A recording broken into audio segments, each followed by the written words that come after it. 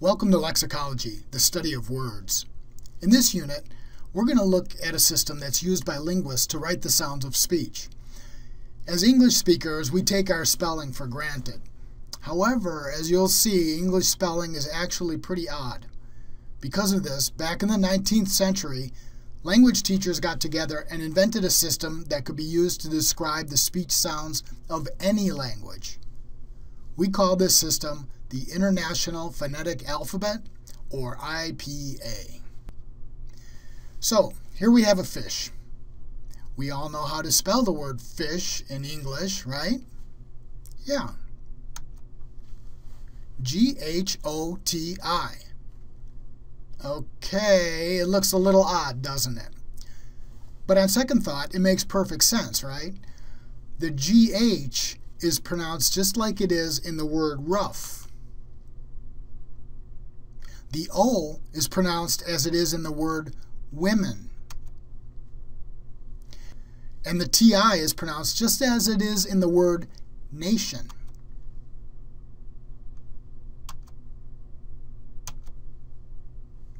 This example shows the inconsistencies that we find in English spelling, and there are many more. We have different symbols for a single sound. To, through, clue, shoe, suit, coo. All different symbols, same sound.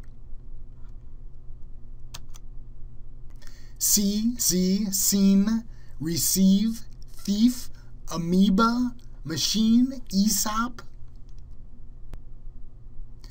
We also have the same symbol for different sounds. So we have the symbol, the letter A, but it has different sounds. Dame, dad, father, call, sofa, many. They're all the same letter, but they're all different sounds. It's easy to understand why someone learning English as a second language would have trouble with spelling. I remember one of my students asking me why the word character begins with the same two letters as the word charter, but they are pronounced completely differently. I'm afraid I didn't have a very satisfying answer. It involves the history of the English language and the different pathways that led to these two different words. So we end up with this CH with two different sounds, charter, character. Same with this OU, out, through, tough, different pronunciations. Sign, resign, pleasure, same letter, different sounds. Pleasure, read, doesn't seem like it ends. Thin, then, but it doesn't stop there. There's more. We have two symbols for one sound. CH, like in character, GH, tough, TH in though, EA, deal, PH in physics. We have one symbol for two sounds, so that the letter X actually has a K and an S in it, if you really listen closely. Exit, right? X. Okay? The weirdest thing of all is that there are some cases where we have a symbol for no sound. So in the word though, we don't pronounce the GH. Often, many people don't pronounce the T. Bomb, we never say bomba. Make, the E is silent. Pneumonia, we don't pronounce the P. It's clear that if we want a system that's consistent and easy to use, English spelling is just not going to cut it.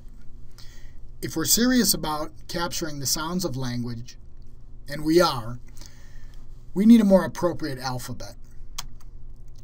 This alphabet should be a complete list of language sounds analogous to the periodic table of the elements. The list of sounds should be accurate enough to allow a reader to produce native-sounding speech in any human language. The guiding principle is simple. Each sound has a single unique symbol. One sound, one symbol. What would be great about this alphabet is that it would allow us to transcribe any language phonetically. That means it would be an international alphabet that could be used by speakers of any language. What we need is phonetic transcription. Such an alphabet has been produced.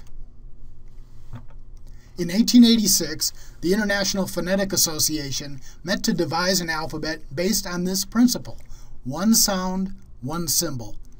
Although there are some diacritic symbols, these are small marks that indicate minor modifications, the inventors of this alphabet succeeded in providing linguists an excellent method for transcribing speech. This alphabet is a living document. As new sounds are discovered, they are added to the list. It doesn't happen often, but there have been some relatively recent revisions. Now we're able to write using an alphabet of all languages. What always amazes me is that this alphabet will fit on a single page. This slide shows all the sounds of human language. The table on the top is all of the consonants, and the trapezoid at the lower left is all of the vowels. The details of pronunciation can also be captured using many of the diacritic symbols on the page. Since we are mainly studying English, we'll only use a fraction of all the symbols. What's important to remember is that this complete list exists and could help you as you learn a new language or understand how in the world speech sounds are produced.